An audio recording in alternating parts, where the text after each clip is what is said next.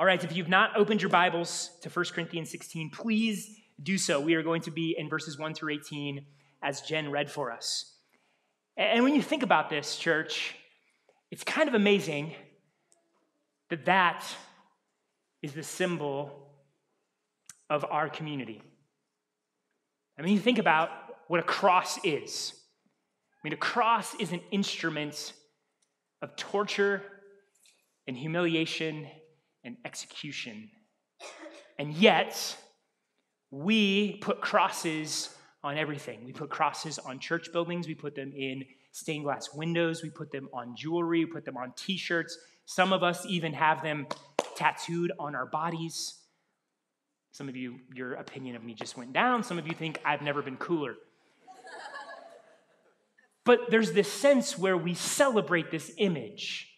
We exalt this image. We identify with this image of the cross. And in some ways, it's crazy because, again, it's a image of execution and torture and shame and humiliation.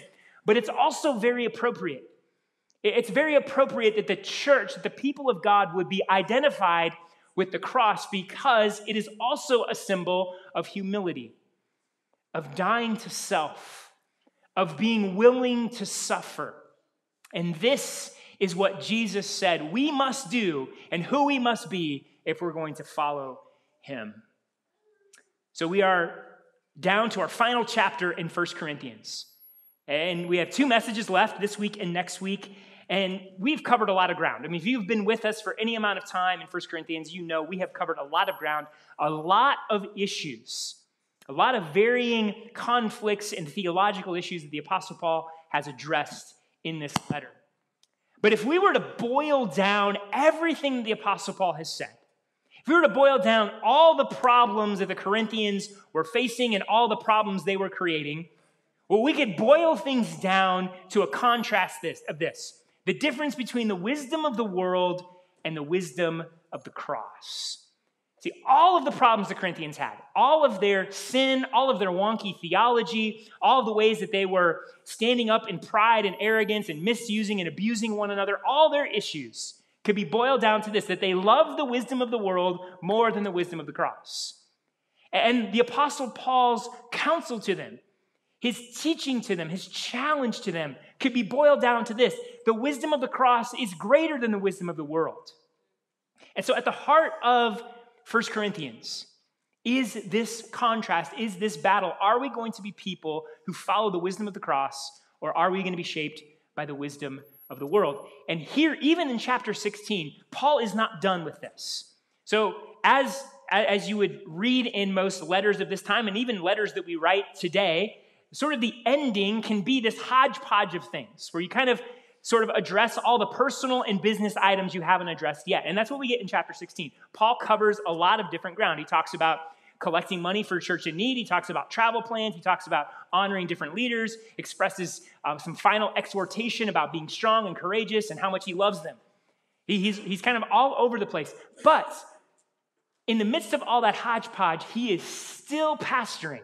He's still teaching. He's still driving home this point about the importance of the wisdom of the cross and what it means to be a people shaped by the wisdom of the cross. So, what does it mean to be a church submitted to the wisdom of the cross? What does this look like? What does a church who is shaped by the wisdom of the cross value? What kinds of things do they do? If you were to look at the life of that church and you were to say, oh, they're shaped by the cross, how would you know that? Well, in some ways, we've been answering that question throughout this entire series. But in 1 Corinthians 16, in this first part, we're going to again sort of get a glimpse at some particular characteristics of a church characterized by wisdom, the wisdom of the cross. And so the title of my message this morning is this: Faithfulness over Flash. And here's the main point for us from this passage. The wisdom of the cross leads to generous faithfulness. The wisdom of the cross leads to generous faithfulness, meaning to be shaped by the wisdom of the cross is to value and honor and practice generosity, sacrifice, and faithfulness over and above seeking comfort, pleasure, entertainment, status, power, and recognition. This is underneath all that the Apostle Paul is going to share, is going to teach us this morning. God's word is going to teach us. And so may God, by his word and his spirit, shape us in this truth. So let's look at how at the beginning of chapter 16, Paul calls the church of Corinth to generosity. Here's what he writes. Now, about the collection for the saints, do the same as I instructed the Galatian churches. On the first day of the week, each of you is to set something aside and save in keeping with how he is prospering, so that no collection will need to be made when I come. When I arrive, I will send with letters those you recommend to carry your gift to Jerusalem. If it is suitable for me to go as well, they will travel with me. So let me give you a little background here on what Paul is saying, what he's talking about. When the Jerusalem church sent Paul and Barnabas out to take the gospel to the Gentiles, meaning non-Jews, and to plant churches throughout the Gentile world, they tasked them with this. Hey, as you plant churches and make disciples, we want you to create a network of support with those churches and the church in Jerusalem. See, the church in Jerusalem was quite large when you read in the book of Acts. Thousands and thousands of people. And a lot of those people were poor. And so the church in Jerusalem had a tremendous responsibility for caring for the poor among its members. And that put a financial strain on the church. And so when Paul went out to plant churches and make disciples, what he did is he established a relationship between these churches and said, hey, your Jewish brothers and sisters in Christ are in need. And as you have been blessed, you also give to help those brothers and sisters in need. And so we see this in multiple places in the letters of Paul, this encouragement to give towards the needs in Jerusalem. And so he was creating this network of support. And for the Corinthians part, as Paul writes in verse 2, each of you is to set something aside and save in keeping with how he is prospering. So at the beginning of each week, when they would gather for worship, they were to take up a collection, and they were to take up a money they could set aside that would eventually go to the church in Jerusalem. And what Paul writes in verse 2, how he sort of frames this out, is he says, in keeping with how someone is prospering. In other words, in accordance with how you have been blessed, be generous. To the degree that you have been blessed financially, be generous with others. To whom much is given, much is required, in other words. Financial blessing and prosperity should provoke a deeper desire for you to be generous. So Paul is calling on those who have been blessed, who have much, to have a heart of generosity towards those who have little. And look, friends, in our culture, this happens in many ways backwards. Like financial prosperity so often provokes in us a desire for more. Well, I've gotten some success. Let me get some more success. I've gained some wealth. Let me get more wealth. I've gained a measure of comfort and pleasure. Let me get more comfort and pleasure. So we see money and financial prosperity as a means to more and more and more for me. Wow, look how much I got. Let's get some more. And maybe we shower some blessings with people, but at the end of the day, what is it about? It's about getting more and more and more and consuming more and more and more. And this is what our culture teaches us. This is how our culture teaches us to respond to financial prosperity and blessing. The Apostle Paul flips this on its head. He says, to the degree to which you have been blessed, to the degree to which you have been able to get more, give it away. The more you get, the more you should give. And in many ways, this matches completely what he has been teaching through the entire book of 1 Corinthians. And if we go back to chapters 8 and 9, what was the main point in those chapters? That we lay down our rights and our comforts for others. And so friends, listen, do you have a right to your money? Absolutely. Like you've earned it. If you've worked hard for it and you earned it, yes, you have a right to that money. We're not talking about communism here and letting the government take everything. However, if all you live for is so that you can get more and more for yourself, how small and how sad and even how callous. Like if you look and you see the needs of other people, especially brothers and sisters in Christ, and you sort of just shrug and you callously walk by, or you close your fists and you say, no, I earn this. This is mine as they go in need. Oh, friends, that is not the wisdom of the cross. And similarly, in chapters 12 through 14, What did we learn there? Your gifting and ability are not to build self, but for the good of others. Like there is so much gifting in this room. There's so much gifting in First City Church. So many abilities, so much talent. And some of you, God has given a spiritual gift of making money. Like you're just good at it. And there's nothing wrong with that. It's incredible that God blesses certain people and they can take $1 and make $100. It's a beautiful, beautiful gift. But if you think that gift, that ability, that talent is just so you can get more and consume more, that's not the wisdom of the cross. That is not what Jesus has called you to. That gifting is not about just serving self, but how you can bless and build up others. And so all throughout the book of 1 Corinthians, the Apostle Paul has been driving home this principle of the wisdom of the cross, generosity towards others, giving of yourself for others. The wisdom of the cross says the greatest and most glorious thing you can do is not get, but give. The greatest and most glorious thing is not to consume and to just build a nest egg for yourself, but rather to exercise radical grace and generosity so that you can care for others. So several years after he wrote his first letter to the Corinthians, Paul wrote a second letter. And in 2 Corinthians 8, Paul is again calling them to generosity. It seems from the book of 2 Corinthians that the Corinthians started off with generous hearts towards the church in Jerusalem.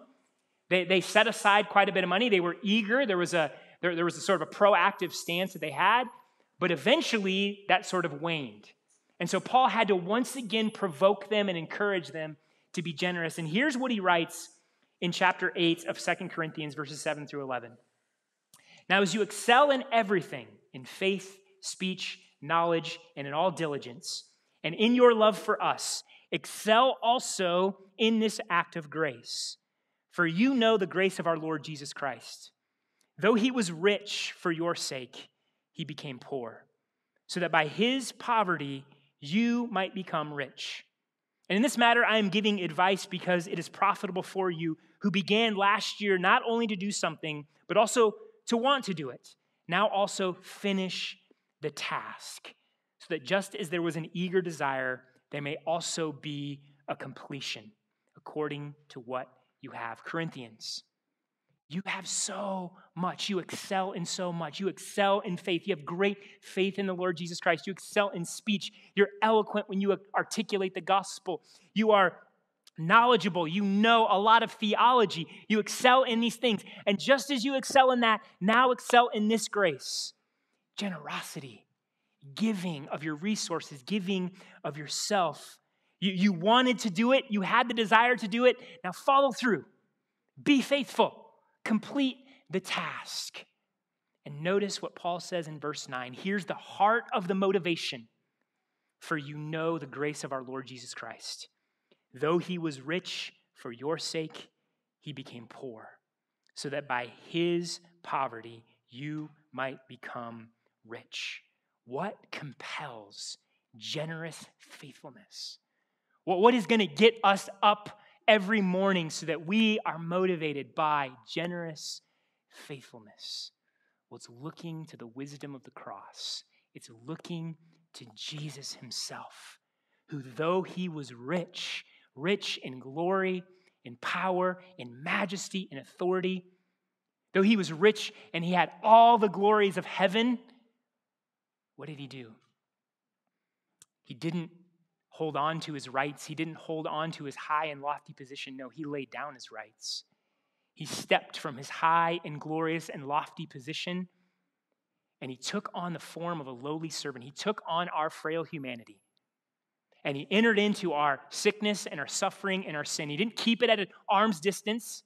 He didn't remove himself from it. No, he entered into it up close and personal. And if you think about it, the glorious Son of God, God incarnate, stepping from the glories of heaven and putting on the frailty of humanity and entering into our mess and our muck and our sin, that alone would have been incredibly generous. Like just to have God come down in that way and meet us and love us and care for us, That would have been generous. But Jesus doesn't stop there, does he? No, he gets lower. He becomes even more poor. He doesn't just leave his lofty and glorious position. He doesn't just lay down his rights. No, he lays down his very life. He lays down his life as a payment for your sin and mine. He allows himself to be strung up on a Roman cross as a despised and shameful criminal. And on that cross, Jesus took all of our judgment for our sin. He took the wrath of God that you and I deserved. That's how low our Savior went. That's how poor he became. That's how generous his faithfulness is. And friends, here's the good news of the gospel. That in Christ's poverty, and him going that low, that poor, you and I become rich. Like you and I get to experience full forgiveness and freedom and life in Christ. We get to be welcomed in and loved as a beloved son or daughter. We get resurrection life. God has lavished all the riches of his grace on us in Jesus Christ. Friends, this didn't happen because Jesus stayed in heaven. This didn't happen because Jesus held on to his rights. No, this happened because Jesus was generously faithful. That Jesus was willing to become poor and give of himself so that you and I could be rich. And so when we look to the wisdom of the cross, when we look to Christ himself, what do we see? That giving of ourselves, giving of our time and our resources, that is the most glorious thing we can do. Not consuming, not building comfort and success and status and pleasure here, but giving. When we look to the wisdom of the cross, we see that when we lay down our lives for others, then when we use our time and our talents and our resources that God has blessed us with to build others up, that is life. That is glorious. Because that is what Jesus did for us.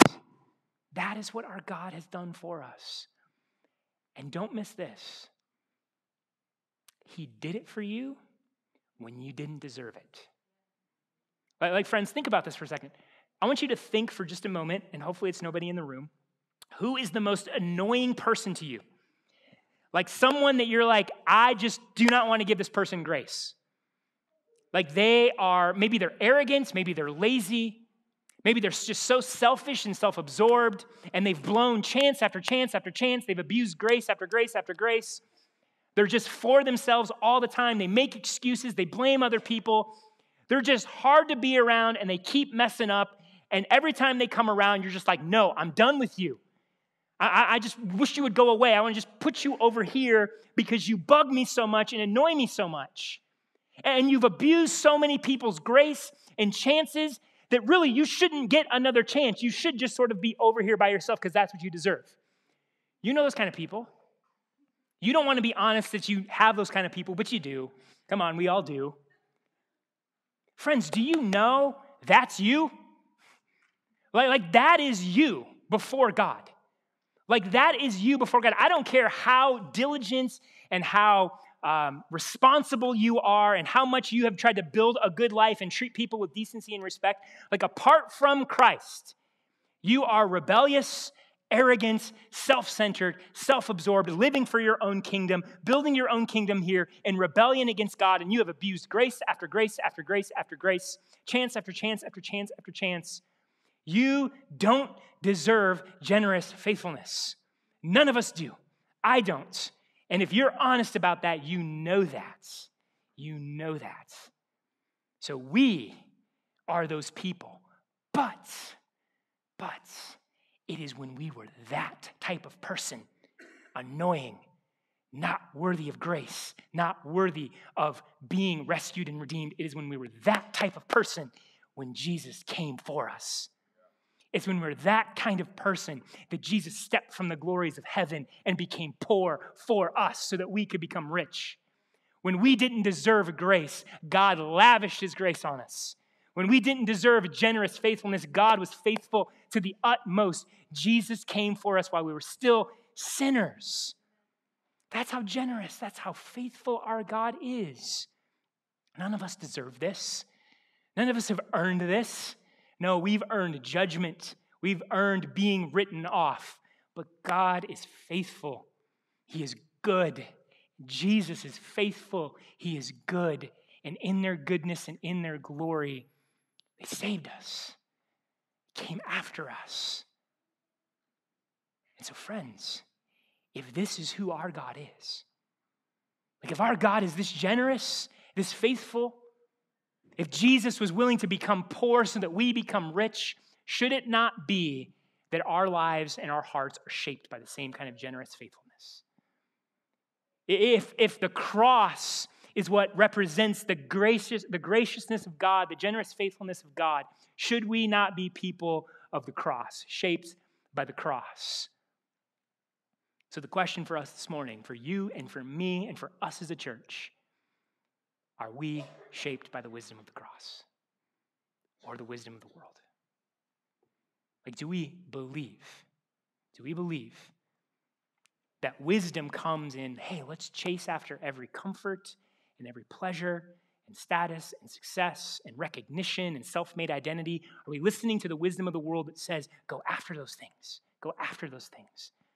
Or are we listening to the wisdom of the cross that says, lay down your life, sacrifice, serve, give so that others may be built up in Christ? Not get, but give. Is that the wisdom that is shaping you and I?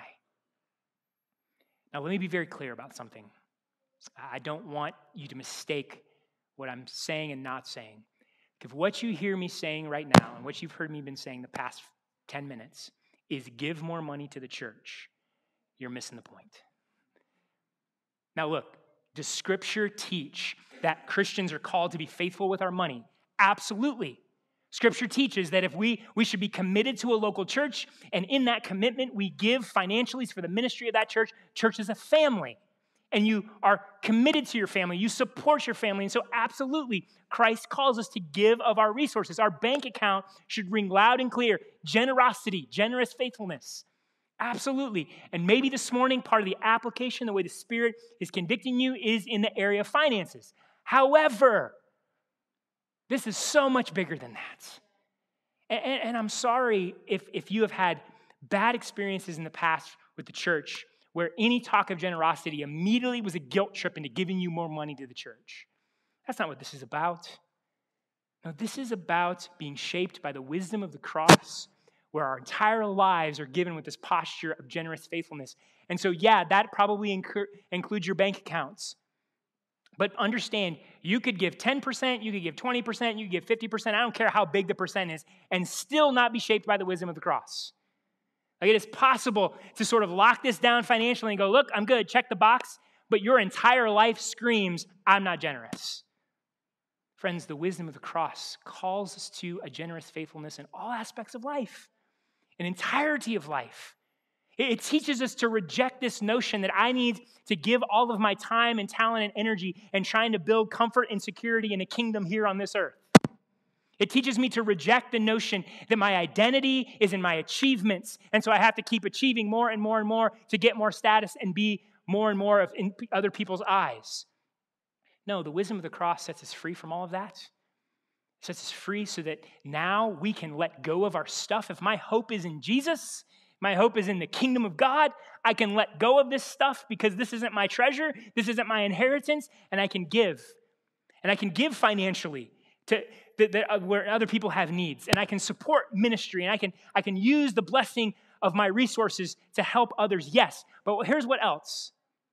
I'm also releasing my time and my talent, my very self. I'm not tight-fisted with my time. I'm not tight-fisted with myself. I'm not tight-fisted with the skills and the resources that God has blessed me with. No, I give. I give. And I can give because my hope is in Christ. My inheritance is in Christ. I have the hope of resurrection, the hope of a new cosmos renewed by Christ when he returns. That's my inheritance. That's my glory. If that's the case, this is just stuff that I can give away. And my very being, I can give that away because my inheritance, my home, my hope is an eternal glory. That's what this means, church. That's what this is about. Yeah, the Apostle Paul is specifically calling them to be generous financially, but it's so much bigger than that. So much more than that. The wisdom of the cross is a call for all of us to have this generosity. It's to have this posture where there's a sense where yes just sort of rings from our being. There's this anecdotal story of President Thomas Jefferson, and maybe some of you have heard this story. He was riding with a number of men, and they came up to this river crossing, and there was a guy not on a horse, just sort of standing on the river, kind of looking across. And he turns around and he sees Jefferson with a number of guys on horses, and he looks at President Jefferson and he goes, "Hey, can I get a ride on your horse across the river?" And Jefferson's like, "Yeah, come on up." Takes him over, hops off the horse, and one of the guys that's with Jefferson, he goes, "Do you know who that was?" He's like, "No." He goes, that's the president. Why did you ask the president of the United States to give you a ride and not one of us? He's like, "Well, I looked at all your faces and they all said no. His said yes." What would it mean, church, to have a yes sort of air about us? That our hope in Christ is so great. Our treasure in Christ is so great. We've been so shaped by the wisdom of the cross that people don't experience us as stingy and no people, but yes people. Now, this doesn't mean that you run and save every single person that you can. It doesn't mean that you enter into every single mess and try to rescue every person. That's not healthy. But is the posture of your heart, is the atmosphere of this church, is our community defined? When people experience this, they experience the sense of yes. These are people who will give. These are people who will open up their checkbook, open up their time, their calendar, open up their very lives, their homes to us, to care for people, to love people, to serve people, to sacrifice for people. And you never have to twist anybody's arm. Friends, you know, God didn't have to be convinced to send Jesus. God's not stingy with grace. Christ didn't have to be talked into coming and dying for us. No, he did it willingly and freely. Our God is a God that says yes. Our God is a God who is generous and open-handed with his grace and with his faithfulness. If that is who our God is, let us be that kind of people. Let us be shaped by the wisdom of the cross. Now, if we are going to be that kind of people who are generous in their faithfulness, then we are going to also have to be those who honor faithfulness.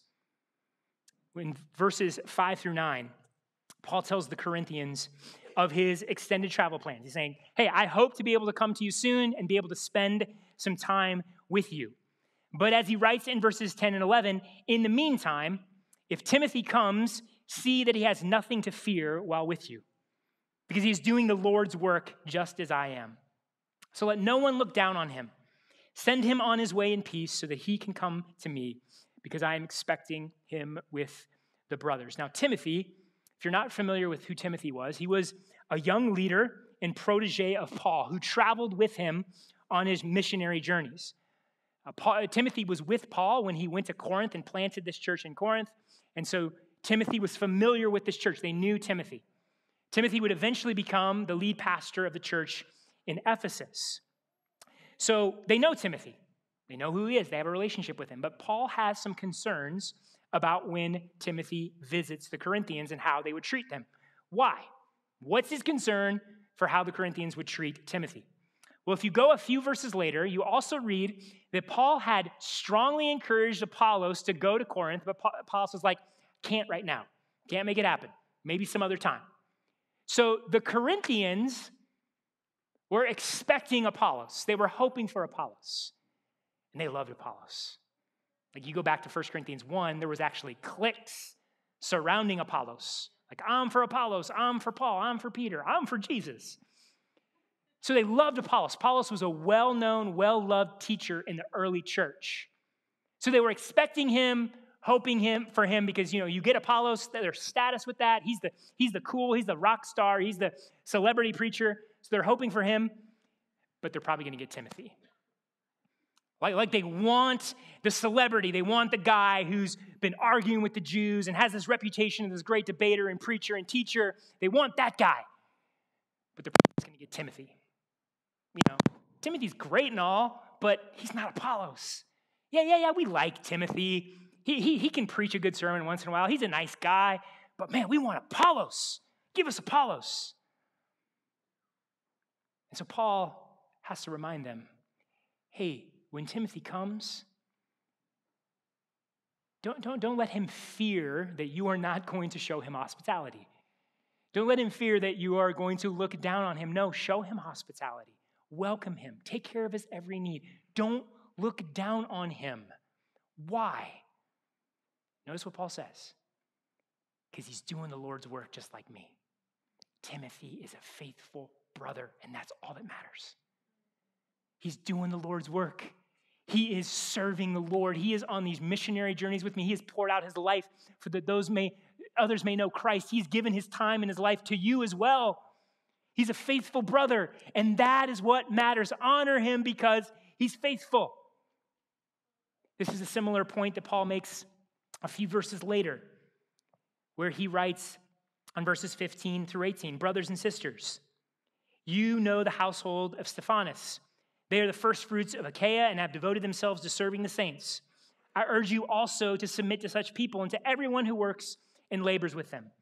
I'm delighted to have Stephanas, Fortunatus, and Achaicus present because these men have made up for your absence, for they have refreshed my spirit and yours. Therefore, recognize such people. So Paul highlights this household of Stephanas, who was, and his household was some of the first converts in Achaia, which is the region that Corinth is in. And so he says, honor these people. Why? Because they have faithfully devoted themselves to serving the saints. They serve. They're faithful. And when you see faithful leaders, you should honor them. Nothing to do with their status, nothing to do with their prestige, nothing to do with their talent. Are they faithful? Are they devoted to you? Do they love you? Do they pour out their lives and give of their very selves for you? If the answer is yes, honor them. Submit to them. Follow them. These are the people that we should be upholding and honoring and celebrating, the ones who are faithful. Friends, sadly, this is not the case in the church. If I can confess here for a second, I have this bad habit of doom scrolling. You guys know what doom scrolling is, where you kind of flip through social media to find bad news. I have this really bad habit of doing that, looking for stories of pastors who have fallen. It's a terrible habit. It's bad for my soul. I'm giving it up. Hopefully sabbatical will break me of that habit. But this is what I do sometimes. And here's what I can tell you is common through every single story, to a T. Very gifted, very successful, not faithful. And the success and the gifting and the charisma and all of that was so much that they overlooked the fact that the guy wasn't faithful. And so story after story after story, here's what happens. An exaltation of gifting, an exaltation of personality, an exaltation of success, minimizing faithfulness. And every single time that comes back to bite the church, hurts the church. And there are so many saints who are wounded and hurt and even taken out of the church at times because of this. And yet it keeps happening. Friends, the last example of that didn't happen just yesterday. It will keep happening because we have an attraction to this stuff. Like we have been so shaped by the wisdom of the world rather than the wisdom of the cross that we've been conditioned to look for personality and talent and success and platform and go, that's something. That must be the thing. That's where the Spirit is. I want to get behind that. We begin to minimize faithfulness. There's something in us that likes to be attached to that. Makes us feel stronger, makes us feel like we're a part of something bigger. I don't know what it is, but there's something in us that is far too attracted to that. But then when you look at the average, boring dude who maybe he's not the greatest speaker, maybe not the greatest leader, but he's just faithful year after year after year to love and pour himself out, that's sort of just like, oh yeah, that guy. When that should be, no, that guy. Yes, that guy. Celebrate and honor that. That should be the thing that we look for and respect and honor and celebrate the most, faithfulness. I think there's also something in us, I know this is in me, where we look at that status and success and gifting and like, I really want that. I wish that were me. I mean, again, let's have a moment of honesty. Hopefully you didn't lie about having that list of people. Here's a chance to make up for that by being honest. Would you rather be super gifted with recognition, success, and status, but have these massive gaps in character? Or would you rather be kind of boring and average and kind of moderate success or little success or something no one even pays attention to, but be faithful and have Christ-like character? Come on. Come on. We know that there's a part of us that like, yeah, I think I would like the success and the status and the gifting. I'd like to be that good and have that recognition. Yeah, gaps in character. Yeah. I just won't make the same mistakes. Yeah, right. So often this is where we want to be. We're attracted to this. We make excuses. We make passes. And yet over here, the faithfulness, the laying down life, the wisdom of the cross, here Paul is saying, honor those people, follow those people. That's the culture of the church, the culture that the church should be if it's shaped by the wisdom of the cross. That's what God's word calls us to. Church, are we honoring that? Are we honoring faithfulness? Are we valuing faithfulness? Do we say, who are the faithful people? Let me follow and be like them. Let me look to them to learn and be discipled by. Church, let us build a culture where we honor faithfulness. So I want to encourage you to do something. Today, if you are able, whether it's go up to them after the service, or if you're going to go up to meet them in person, or shoot them a text or call them, find someone who you have said, this person's faithful. Maybe they're not the most talented. Maybe they're not the greatest leader or the most success, but you look at them and you go, they're faithful. And go and say, hey, I just want you to know, I've seen how faithful you've been and how faithful you continue to be, whether that's as a faithful husband, faithful wife, faithful mom, dad, faithful in the church, some area where you just observe this person is faithful day after day, week after week, year after year, and just say, hey, I noticed that. I just want to honor you. It's worth emulating. It's worth following. Keep doing that. God sees. Other people see, I see, but I know God sees. What would it do, church? How would it change us? How would it shape us if we were eager and regularly did that kind of thing, where we honored, celebrated, and encouraged faithfulness, and we exalted that above everything else? I think it would change a lot of things. Also for yourself. Hey, you may look at yourself and go, I'm not as talented as this person. I'm not as gifted as this person. I don't have as much knowledge as this person. I'm not as wise as this person. But here's what you do have. The Holy Spirit of God. And if the Holy Spirit of God is in you, you have everything you need to be faithful.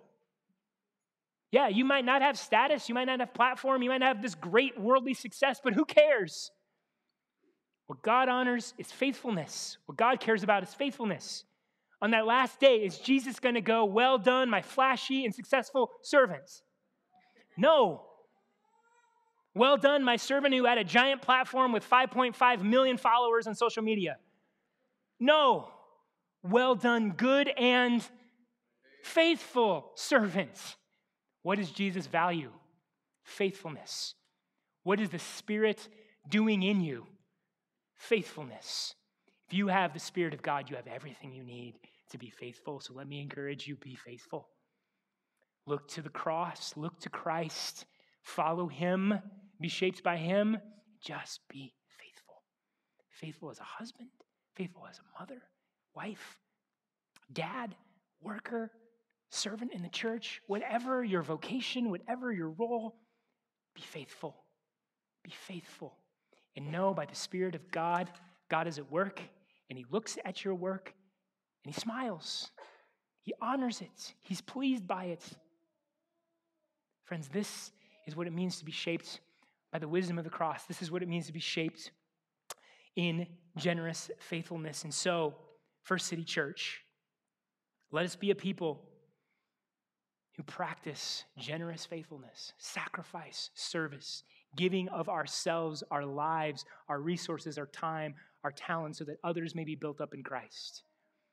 Let us be those who honor and celebrate faithfulness above everything else, so that we push the worldly wisdom out of our system and not be attracted to those lies that the world wants to tell us. Let us be a culture that is shaped by the wisdom of the cross. Let us put our hope in the fact that, yes, even when we blow it, Jesus is faithful. Look, Jesus died for your past selfishness. He died for the selfishness you're in right now, and he died for your future selfishness. But take hope. The Spirit is at work. Christ has forgiven that sin.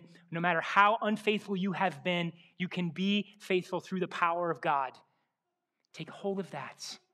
Look to the wisdom of the cross, and let us, church, be generously faithful. Let's pray.